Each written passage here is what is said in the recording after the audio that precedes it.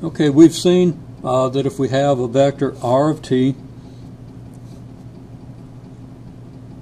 over a given range of t values, the tip of that vector will typically trace out a curve.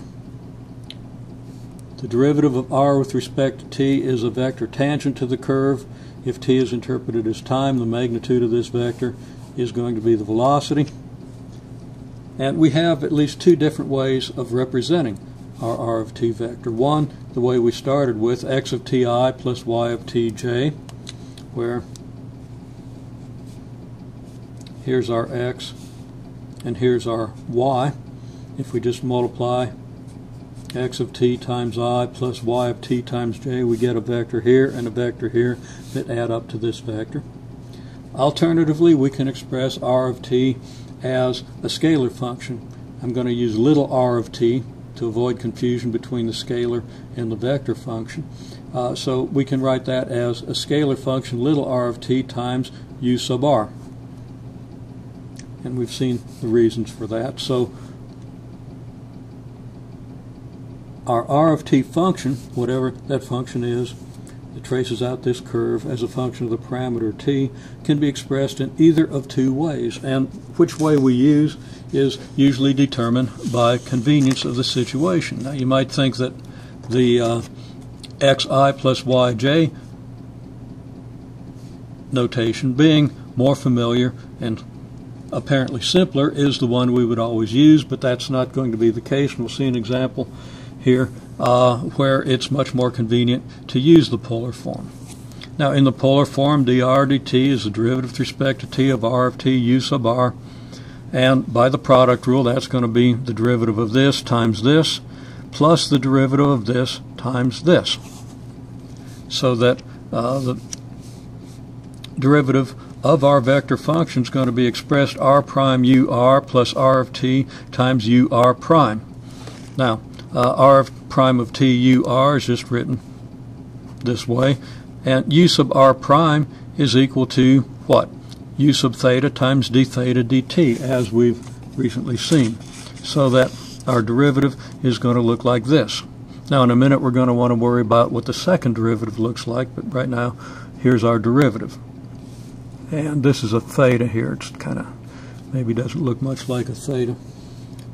Okay, so again, our choice is a choice of convenience. Now we're going to illustrate a case where the convenient choice is going to be the polar representation, the representation in terms of u sub r and u sub theta. Here's the situation. We're going to say we have the sun and a planet. The planet is moving with some velocity v in some direction. Now, the sun and the planet attract one another gravitationally, so the planet is going to feel a force that's directed toward the sun. Now that force is in the direction of the radial vector. It's in the direction opposite the radial vector, but it's still parallel to the radial vector, and that's where this radial notation is going to become very convenient. So since the planet experiences a force toward the sun, it has an acceleration toward the sun. We know that acceleration is the second derivative of our position function. Excuse me. By Newton's law of universal gravitation, which you're familiar with if you've learned some physics, and if not, it's just a rule that we're going to use, the magnitude of the acceleration is equal to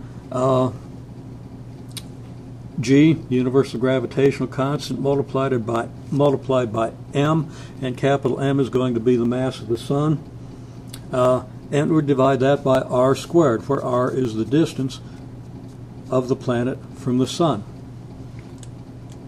Now the law of universal gravitation says that m times your r of t function, second derivative, which is second derivative of the r of t function is the acceleration function, is equal to big G times big M times little m over r squared, where r is again the distance of the planet from the sun, big G and big M are universal gravitational constant mass of the sun. Little m would be the mass of the Earth, and we see that's going to divide out.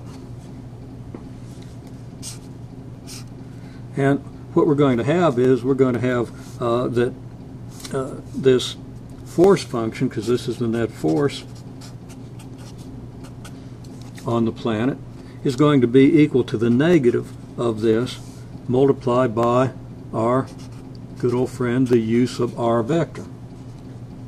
So magnitude of, well, the net force is mass times the second derivative of the position function, and that's going to be negative of this expression, which does involve r, multiplied by the use of r vector.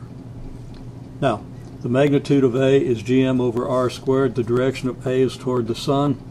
So we're going to say that A, which is our r double prime, is then equal to negative gm over r squared times our use of r vector.